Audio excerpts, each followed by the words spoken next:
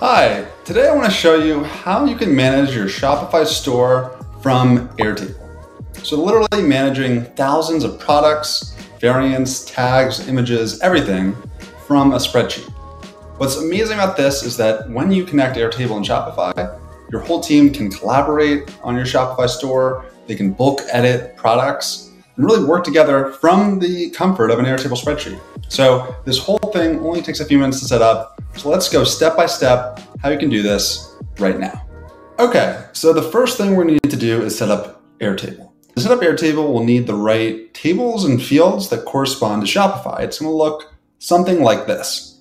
To do that really easily, we suggest going to whalesync.com, going to templates, and then clicking on our Shopify template. So from here, you can literally just click this open template button for Airtable and copy our template. It will have all of the tables and all the fields you need to have Airtable set up for syncing. Great, you've now got Airtable all set up and Shopify all set up. So the last step is connecting Shopify and Airtable using Whalesync. Whalesync makes this really easy. You can just come to our site, click Create New, and pick the apps you want to sync. So for this, let's do Shopify first, and we'll authorize it. A tricky bit here is just getting the right Acess token, but let's just walk through the steps right now. So if you go to Shopify and open this up, you can go and see apps from the left-hand sidebar. You can click that and then app and sales channels. From there, we're going to want to develop apps and create a new one. So you'll want to give it a name like Whalesync, but let's just do Whalesync example here and create it. Then you'll need to just configure your admin API scopes to make sure that Whalesync can access products. And we want to let it read and write products. So we can save that there. Once that's done, you can install the app Whalesync to your Shopify store. And it will give you this admin API access token. You'll want to reveal that and copy it and likely save it because you'll not be able to access this again. So let's go back over to Whalesync and pop that in. Then for your store name, if you go back to Shopify, it's whatever comes before .myshopify.com. So for us, it's just Whalesync. For you, it'll be something else.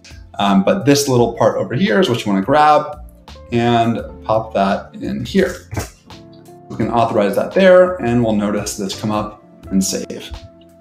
Airtable is even easier than that. You can just click authorize there. You'll need a base sharing link. So in Airtable, you can come back here, click share publicly, and then grab this link right there. And grab that and put it into Whalesync as well. You'll then need to just give Whalesync permission to access your bases, so you can search for the one you want, which I believe for us is called Shopify Sync Example. You can grant access there as well. Now that we've connected to Shopify and Airtable, we'll need to map tables. So this is basically telling Whalesync what are the things in Shopify, the overarching things like products and variants, and how do I want that to map to Airtable? If you look at what is in Airtable already, we have products, media, options, variants, right? If you use the template, they're all here already. And it makes it really easy on the Whalesync side. It'll auto map these together and you can just move on from there. If you haven't used the template, you might need to go ahead and do this one by one, adding tables like this, right? But again, if you use the template, this should be really easy. And we can go ahead and move on to map fields. So mapping fields is going to work really similarly to mapping tables. If we come back over to Airtable for a second, you'll see in products, for example, we've got fields for all the things that are in our Shopify store. So just to show what that might look like, let's look at a product here called jeans, right? And we've got a title, we have a description, we've got some images here, different options for color and size, and a bunch of variants. We even have things like tags, right? All of these exist as fields in Airtable. So title, description, media, options, variants, right? That is what we are going to be syncing into Airtable and what we're going to control from our Airtable base. So if we come back over to Whalesync, we'll see that in field mapping form, right? And now if you take a look at our, let's say, collections field or our customers fields, right? All these fields are already mapped for us, which is really, really great. So now we should be good to go. Let's save that base and we're good and all set up. The last step here is just turning sync on. So let's go ahead and do that. And we'll see Whalesync start to initialize. And soon updates will show up here as well. When Whalesync first gets connected, it might have a few of these little issues here, but those will typically go away as the syncing happens, and then you should be good to go. Now, if we go back over to Airtable, we can start to see this sync in action, right? It's created our 3 products here. It includes descriptions and images and tags, as well as the theme template, whether or not it's published to the point of sale. And we're gonna click through the rest of these fields here.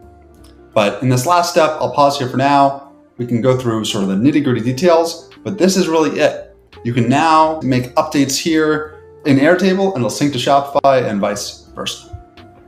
Okay, so we've set up our two-way sync between Shopify and Airtable. So let's experience some of the magic of it, right? What's amazing is that if we go into Shopify and make an update, so we call this, let's say, beanie black, and save, this will, in about 10 to 30 seconds, sync over into Shopify, into Airtable rather, over there, right? There we go, boom. Now we can also do this in the reverse, right? We can take this one and make it jeans, and maybe we call it whitewashed jeans, right? Again, 10 to 30 seconds later, we can refresh this Shopify side, and this will update as well. Let's give it a shot here and see if it's synced over yet. And there we go. This is now whitewashed jeans. So this is really the beauty of our two-way sync.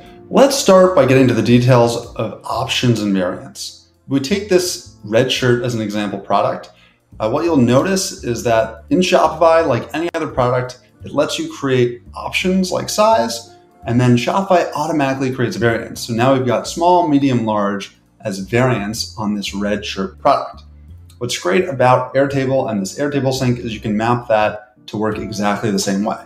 So in our products table, we've got an options linked record over to an options table and a variants linked record over to a variants table. And you'll notice the exact same things. So size over here is one of the options, size is an option for a red shirt, and you see the same 3 variants. Now, if you want to create new variants, one thing to keep in mind is that just like in Shopify, you can't just go to the variants over here and add a new one this way. The way that you'll want to do that is go over to the variants, and same idea in Airtable. You're not going to want to go directly into variants and add variants this way. Instead, what you want to do is add new options.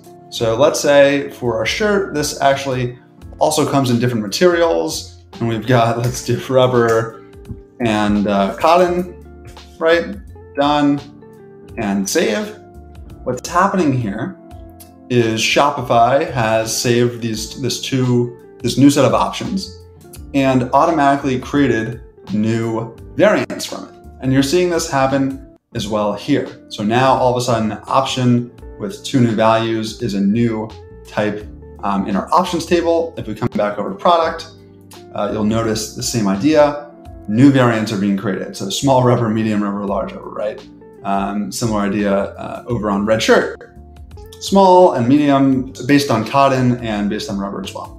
So that's the basic idea. Again, if you're using our template, this is all something you don't have to think too much about, but just understanding how this all works can be helpful. Now, we have a similar sort of idea at play with media.